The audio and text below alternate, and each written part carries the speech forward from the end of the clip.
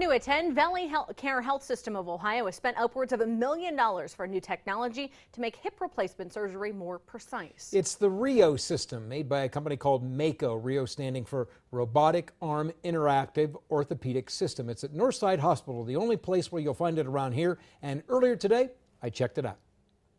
Dr. James Kerrigan is the only orthopedic surgeon around Youngstown trained to use the system. So this is the robot. This is the software.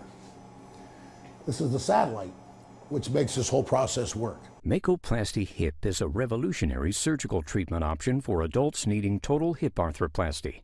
The promotional video shows how a patient's CAT scans are put into the system's software, which then develops a precise operational plan for replacement.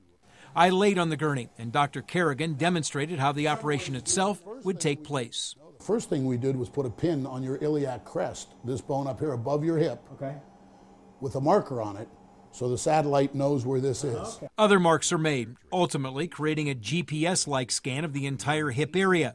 With the computer reading the CAT scans and the satellite scans, the doctor then takes the robotic arm and can precisely put the new hip in place. This would not allow me to go like this, or like this, or like this. So it would guide you would guide me right to there.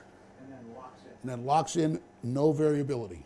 Dr. Kerrigan does about 100 hip replacements a year. He's done 9 so far with the robotic system, and 8 have come back with minimal pain and walking with no assistance.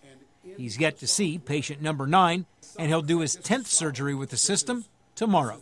We all feel like we do this well enough that we don't need a robot to help us. However, as I trained on this and then used it in person, I am absolutely shocked with the precision that this robot allows you to put the prostheses in exactly where you want it. Now, Mako, the company that makes the robotics, is working on the software for a knee replacement. When it's done, the people at Northside would like to get it too.